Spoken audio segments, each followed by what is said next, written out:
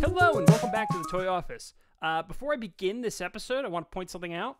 These two guys over here, the Decepticon clones from last week's episode, they're coming back in Earthrise. I just saw a post from Cybertron and TFW 2005 that they are getting an Earthrise release. So I want to make a quick correction to last week's episode. They're worth it in Earthrise. By all means, get it. I love them. They're great.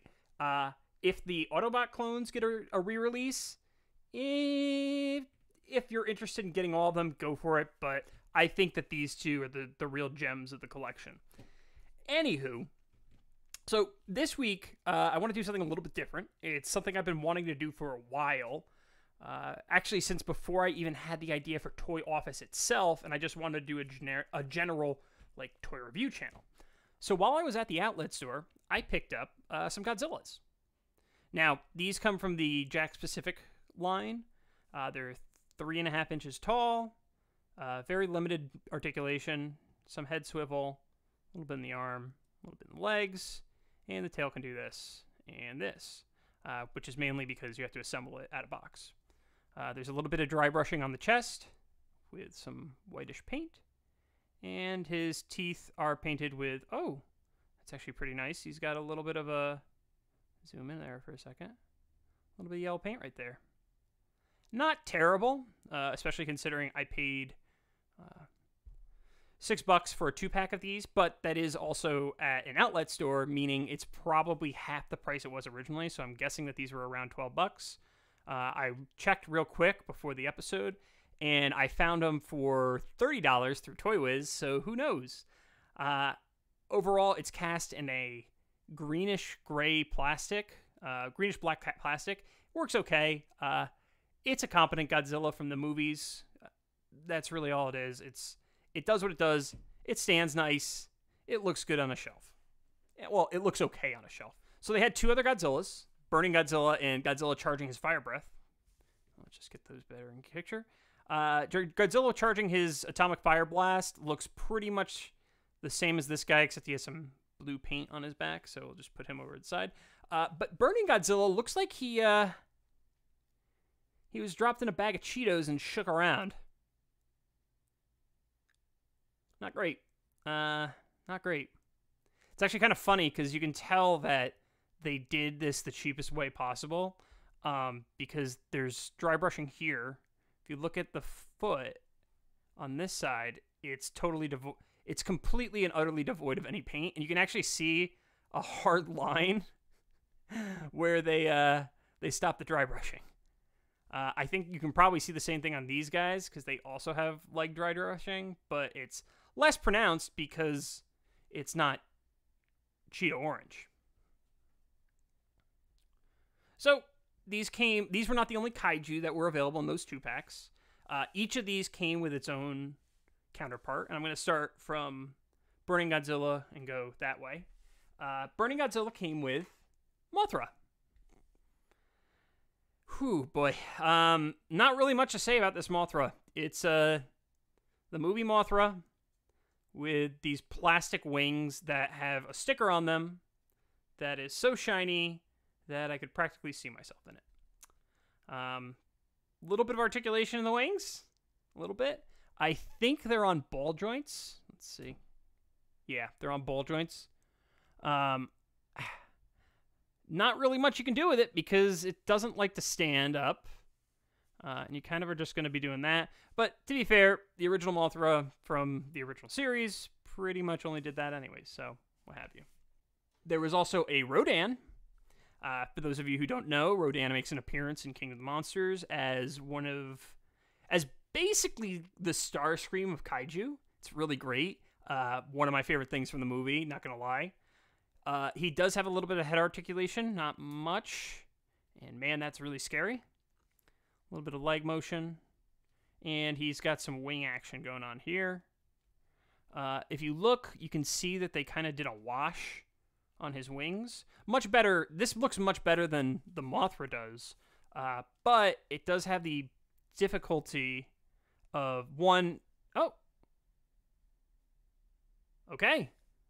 All right, so I was about to say that this guy has trouble standing, and he does, but apparently I found the magic sauce to make him stand while doing this video.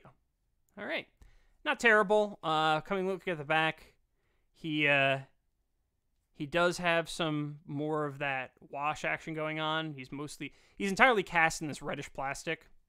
Not terrible. Could be worse. Could be better. But once again, basically $3 for him. So it's not like I paid a ton. Now, for those of you who've seen King of the Monsters, you'll know there's a bunch of kaiju that appear in that movie. However, only 4 were Toho inspired, Toho based, Toho licensed properties.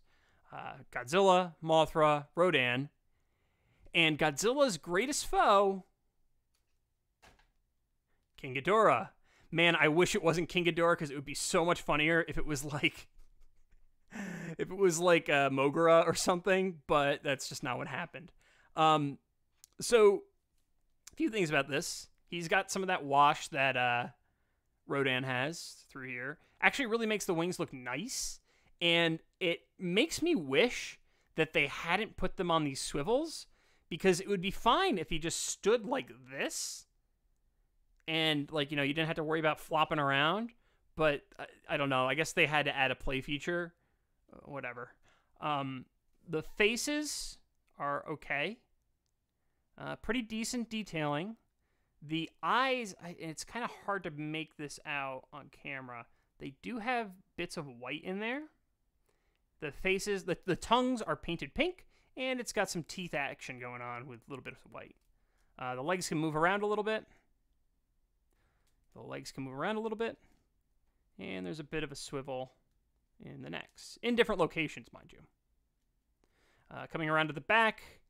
Really, actually, this mold for the wings is phenomenal. Like, absolutely gorgeous. And then they ruin it with this articulation here. They should have just made it a solid piece. But, you know, that probably would have been difficult for them, I guess. Although they could have just cast this, glued a hole in here, and plugged it in. Because I've seen them do that in Bandai products, but what have you. Additionally, he's got these 2 little tails. They come in the box detached. And so, fun story, all of these say that they're X pieces, with the number of pieces that they're including. And this guy really literally can't stand. The wings are way too heavy. The only way that I've been even able to come close to making him stand is to have him like that. So let's just kind of put him off to the side, and he fell. So in America, we have this weird thing, or rather, I should say, Jakks Pacific has this weird thing where they insist on, like, adding additional stuff for Godzilla and his kaiju friends to interact with. The problem is, so each of these said, so the Godzilla and Rodan set, this one, the Mothra and Godzilla set, and the Ghidorah and Godzilla set all said that they came with X pieces, with Rodan and Mothra's being 7, and Godzilla and King Ghidorah being 9. So, a few things about that. Ghidorah counts as 3 pieces. Each of the Godzilla counts as 2. All right, so for those of you at home who are doing the math, 3 plus 2 is 5. So what are those 4 remaining pieces, and what are the 4 remaining pieces in the 3-packs, the 7-packs? It's kind of disappointing. So they come with dioramas. Yes. Very good. Now you might be saying, hey John, there's only 3 dioramas there. Yes. Because there's only 3 dioramas that they come with. And none of them had all 3, but if you bought them all, you get all 3. Not to mention, each of these bits counts as a piece. So this piece of plastic counts as a piece. This counts as a piece. And you might say, oh, that looks okay, I guess. It's cardboard. It's cardboard with a bit of photo glued onto the front of it. I'm pretty much throwing these out as soon as this video is over. So just to let you know. But for the most part, I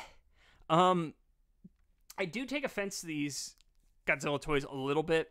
I wanted to get these because I actually really like the 3.5 inch scale for Godzilla.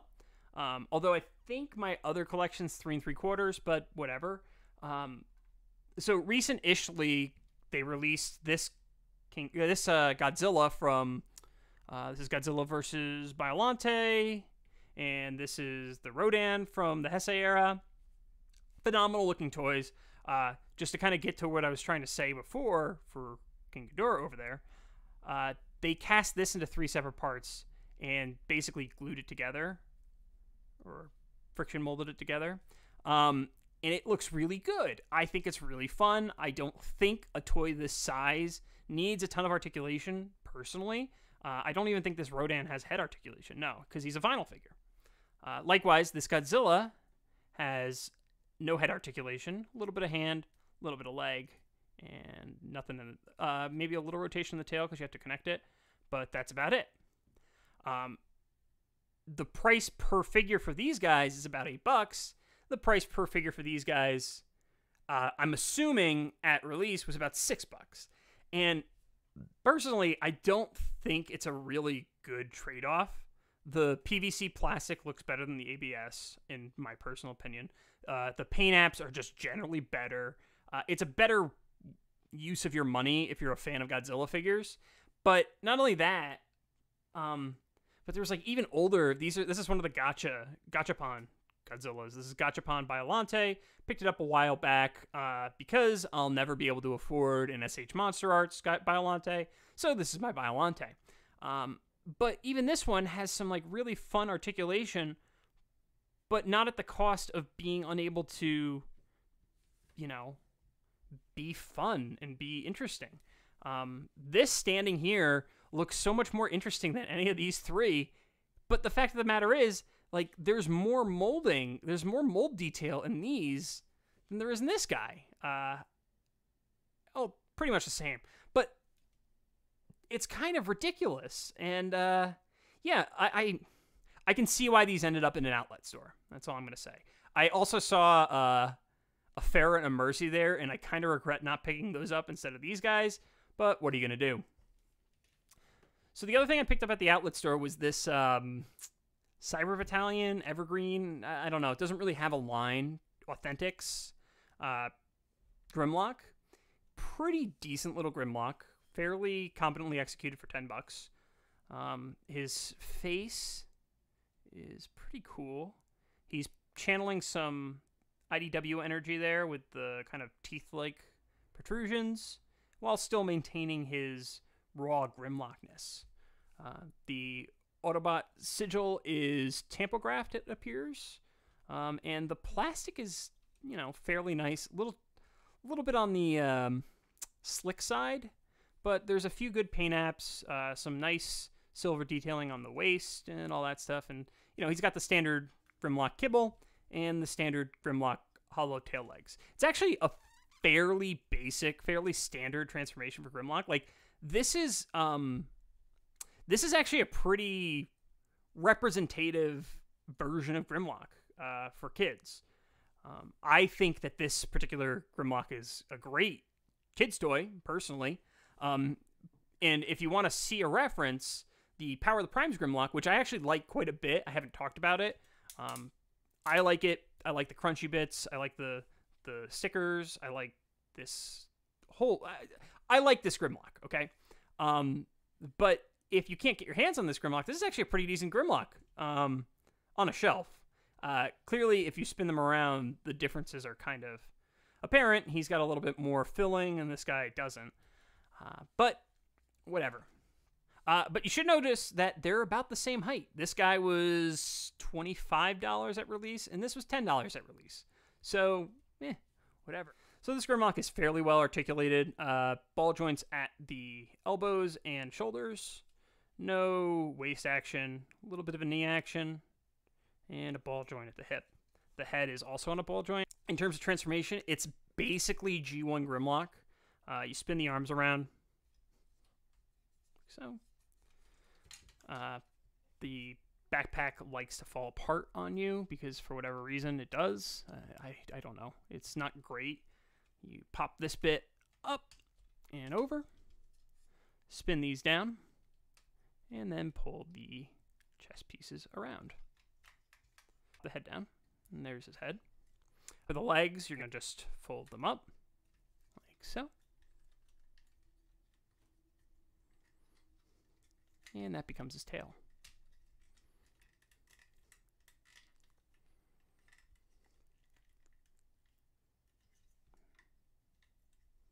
And there we go. We got Grimlock. Not awful, I'll say.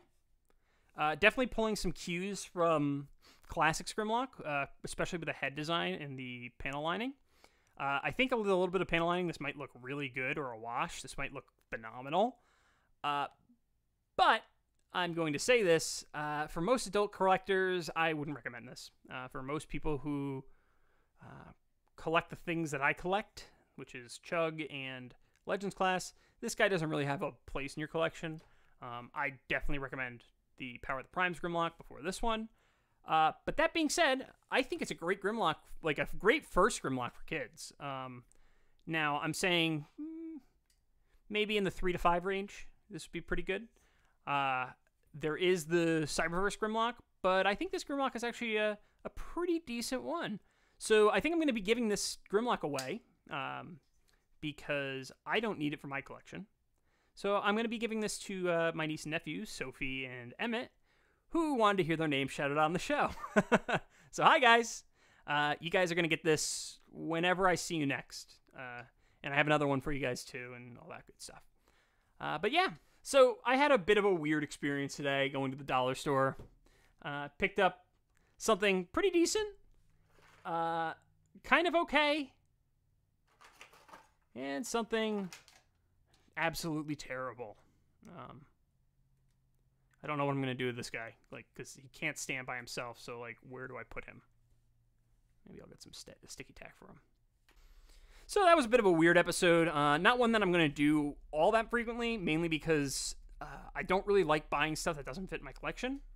This was something I was planning on picking up for my niece and nephew to begin with. So that just kind of happened, and I saw it, so I got it. And then these guys, I thought I could, represent King of the Monsters with something decently cheap, and it turns out I was wrong. So, whatever. Anywho, if you enjoyed the show, be sure to like, review, subscribe, all that good stuff. Make sure you're nice to other people. And remember, it's okay to bring a toy to work. And even if you're working at home, it's still fine to have some toys around. Until next time, bye!